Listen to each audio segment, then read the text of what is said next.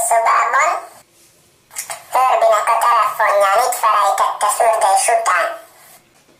Képzeljétek, olyan drága életben élek, hogy még egy szaros medencére se futja.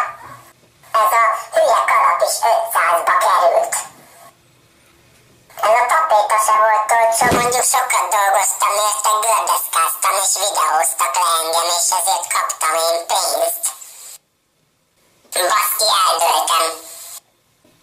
Képzeljétek, ma nagyon sokat fociztam is, és nagyon sokat nem tudtam kivédeni, de próbálok ügyes lenni.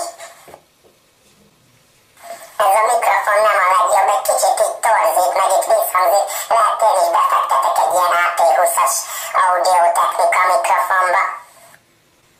Vagy lehet, hogy csak halkabban kéne beszélnem és mélyebb hangon. Vagy még ennél is halkabban. Na, itt talán jobb is most, és akkor ezt még így el tudom mesélni, hogy is nőttem én fel. Jó, gyorsan, mert kaptam egy olyan potion-t, amitől egyből felnőtt lettem. HErBYnek 300 forintjába került. De vicces. De mindegy, megyek, most már ordítok HErBYnek, hogy itt hagyott, aztán alszunk. Sziasztok! HErBY! Sziasztok, kedves nézők! Képzeljétek, mi történt ma velem, kéket kakiltam. Mondjuk először nagyon megijedtem, hogy miért olyan színű. Aztán rájöttem, hogy romlott volt a narancs, meg kék szilvát is ettem, azt megnyugodtam.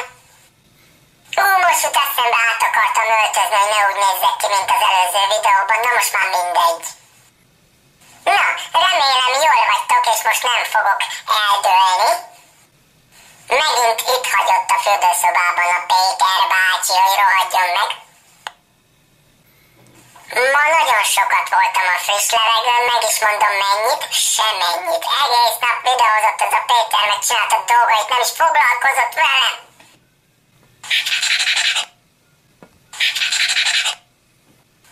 Na azért mondom. Képzeljétek, múltkor kim voltam egy kicsit a medencébe, azt úgy megsütött a nap, hogy azóta vagyok ilyen sárga. Meg van egy barátom a másik mobilon itt a lakásban, de ő még bébi, és nagyon kövér. Jó, én se vagyok valami sovány, de neki kibudjanott alul a gatyájánál a hája.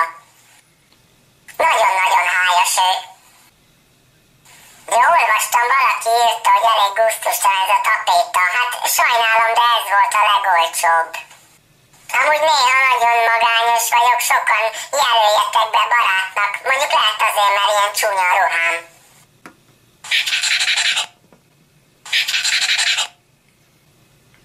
Amúgy tudtátok, hogy én nagyon jól étkezek, mindig gyümölcsöt és zöldséget kapok.